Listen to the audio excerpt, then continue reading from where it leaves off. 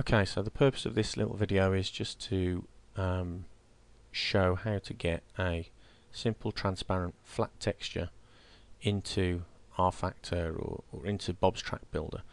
We'll start off with Adobe Photoshop here, and we're going to start with a pre-prepared picture which I've got. You can see it's already had all the transparency set on it, just roughly. So I've gone and clipped away all the background so that we've got a transparent image of what we want to take in. Also note one important aspect, which is that the image is 512 pixels square at the moment. Your textures need to be to the power of 2 in size, so we're talking 128 pixels, 256, 512, 1024, so on and so forth. But they do need to be square in this sense. So this one's been set, as you can see, so that it's 512 pixels square. So the first thing to do is to take our layer here, dog layer, and we're going to duplicate that up because we need to create an alpha layer.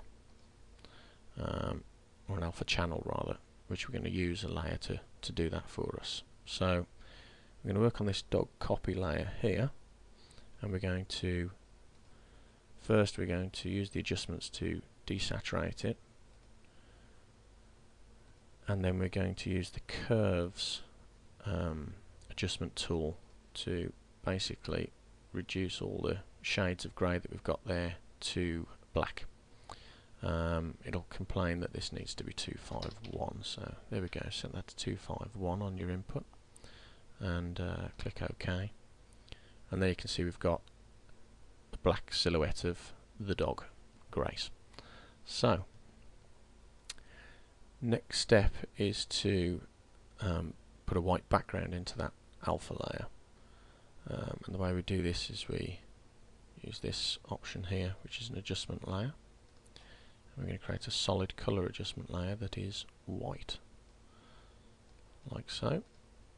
Now obviously because of the hierarchy of the layers here, that's hiding the other ones behind it, so I'm just going to drag that down here so you can see our black silhouette over the top of our white solid color background.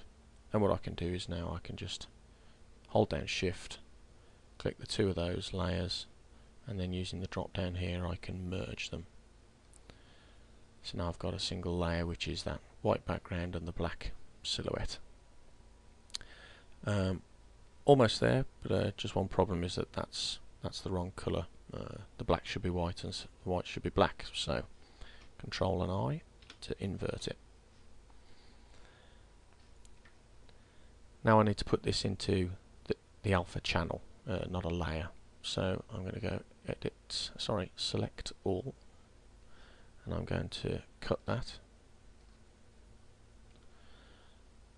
I'm then going to switch to the channels palette here, and I'm going to create a new alpha channel, and I'm going to paste that layer into that channel. So that's going to be the base of our alpha channel. And what you can see now is, if I turn them all on, you can see what we have. So back to the palette window, we can flatten that now. So we're flattening the image down to a single layer, which has got all of our channels in. Now we just need to save it in the appropriate format, which is a DDS file. Now you'll need the DDS plugin, which is available from NVIDIA's website. Download that and install it. And interesting size to the window there. So we're going to save this with the alpha channels, but we're not going to save it as a Photoshop file, but as a DDS file, like so. Ensure the alpha channels box here is ticked, and click save. On this dialog the main important thing you want to have checked is the 1-bit alpha option here, so that it saves the alpha channel into the texture. We're going to generate all the bitmaps, and that's fine, just click save. And there we go. And that's all we need to do in CS3 for now.